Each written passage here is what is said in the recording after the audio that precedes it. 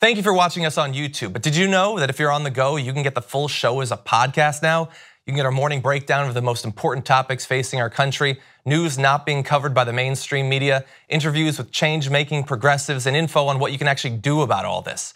Search for The Damage Report on your favorite podcast app and subscribe so you know when new episodes are ready to go.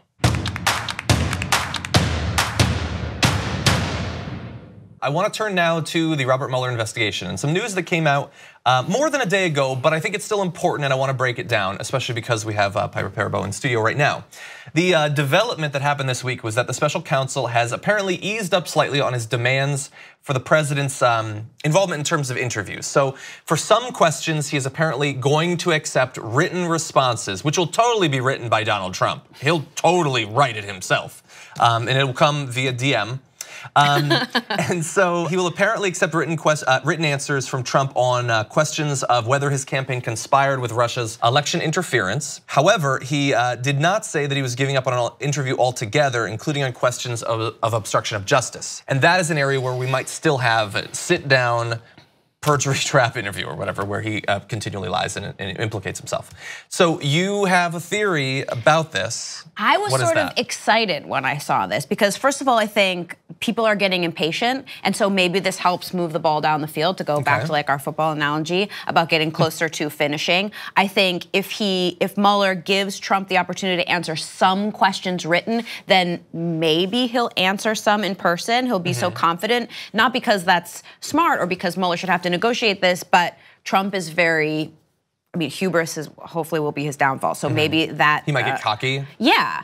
And also I think in the way that you saw with Kamala Harris asking a question that she knows the answer to, the fact that Mueller will accept a written answer means he knows the answer already. And anything you say will incriminate you. He's not gonna do this unless he knows how it's gonna play out. This guy like understands the long game. So the fact that he's even willing to do it means whatever you say, he's got you. He could potentially use it against you. I think he's that smart. Yeah, so I think there are two possibilities. I think that you perfectly laid out one of them. I think the other that seems less likely is that he is giving up on the possibility of getting him in for an interview and he wants something. And so getting written responses at least will be something. I don't think that that's likely. I think it's probably more likely at this point that he knows something, enough that Donald Trump in his responses, even in written form, could potentially commit perjury. I wonder, because I made a joke obviously before about Donald Trump being the one to answer, but he's not going to. It's gonna be his lawyers who are gonna write the most carefully worded thing ever. A level of precision Donald Trump's tweets have never reached. And so I really wonder how much information could possibly be revealed in these questions. Even if Mueller does have something and he's ready to spring the trap, will Donald Trump's lawyers be savvy enough to avoid that trap?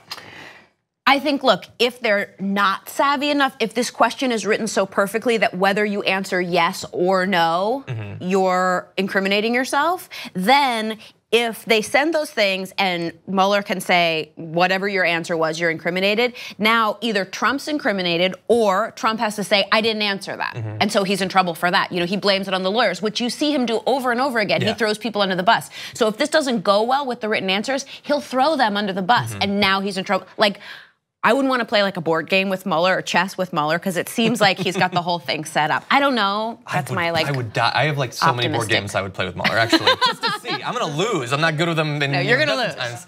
But no, I'll play you in Catan. Anyway, yeah. So really fast. I know we only have a couple minutes later. I'm just curious. You follow this a lot. You think about this a lot. Does Donald Trump make it to his re-election bid? I don't think so.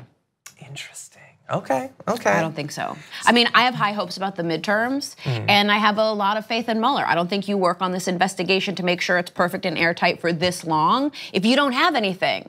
He's not up there twiddling his thumbs. I hope not. And he's got a gigantic team. I will say, I am feeling very antsy about the entire thing, and I wish that it would be wrapped up. It keeps me awake at night. It feels like it's been going on for a very long time. I know, but things take time, and this is, you have to follow where it's gonna lead. And so that's a lot of work to do. Fingers crossed. Yeah. Thank you very much for watching this clip from The Damage Report. If you liked it, don't forget to subscribe to this channel and ring the bell on YouTube to get notified of our new videos. And catch The Damage Report every weekday at 12 p.m. Eastern, 9 a.m. Pacific on TYT Network on YouTube TV.